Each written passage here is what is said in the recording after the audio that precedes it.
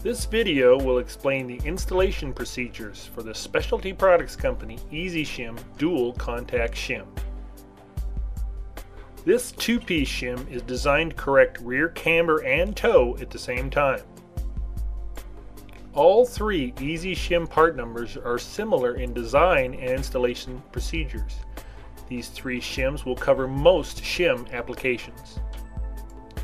When alignment readings indicate a camber and/or toe correction is necessary, check the application chart to determine the correct shim needed.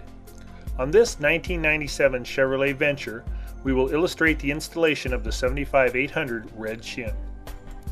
Before beginning shim installation, check to make sure that there is not already a shim installed in the vehicle. If a shim is present, it will need to be removed and new base alignment readings will need to be taken. When using the instruction chart included in the shim, first determine the amount of camber and/or toe change needed and whether that change is in the positive or negative direction. On the left side of the chart, select the proper column for toe change. There are 4 columns depending on how the alignment equipment is displaying toe. Make sure to select the proper column. Select the amount of positive or negative toe change desired. Now select the amount of positive or negative camber change desired from the top of the chart. Where the 2 columns intersect is the proper number combination to achieve the desired correction.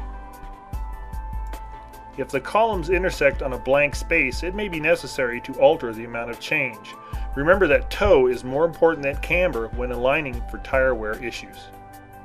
A dial chart is also available to help select the proper number combination.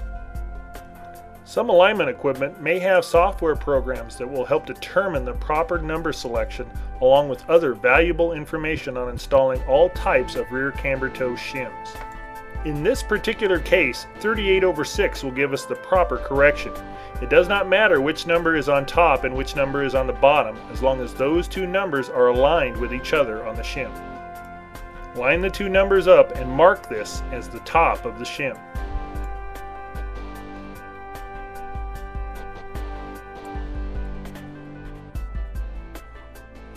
Use the template on the back of the instruction sheet or the template on the alignment equipment screen and mark the shaded areas that will need to be removed for the rear hub bolts. The top shaded area may not need to be removed, so fit the shim before cutting this portion out. It is recommended that special cutters be used to cut the shim. The use of these small cutters will help keep the shim from breaking through. Clip the areas to be removed from the inside of the shim while holding the outer portion firmly, then remove the material.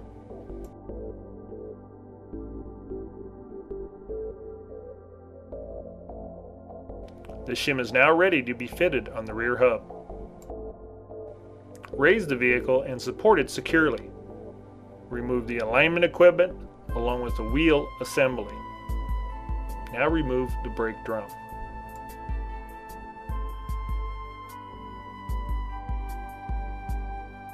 Remove the 4 bolts holding the hub and brake assembly to the axle.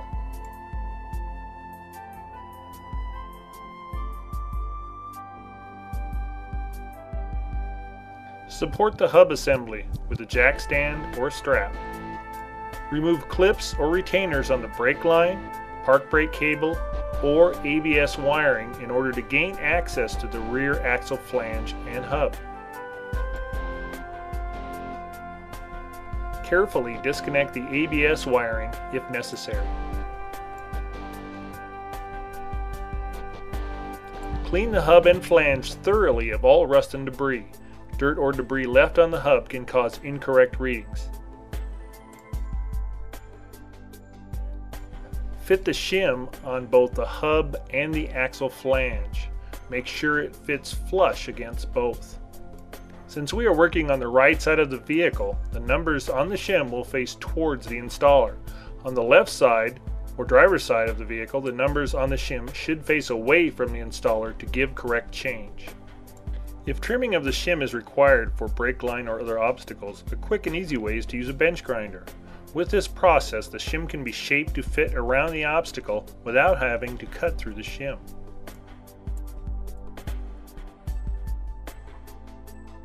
After making sure the shim fits properly, install the shim on the hub.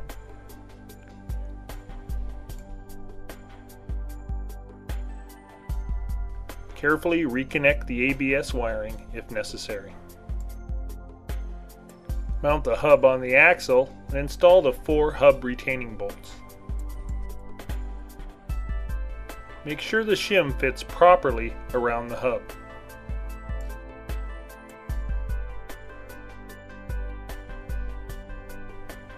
Tighten the hub bolts in a cross pattern evenly. Torque the hub bolts to the proper specification in an even pattern. Proper tightening of the hub bolts will help attain proper alignment readings.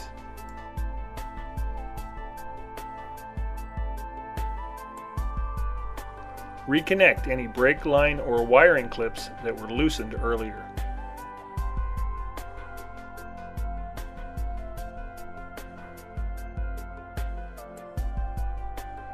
Install the brake drum.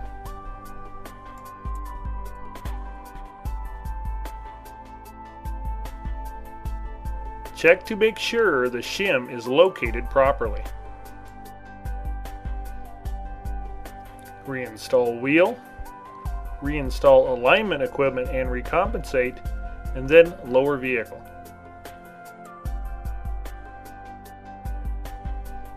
Check the alignment readings. They should now be close to the desired amount of correction.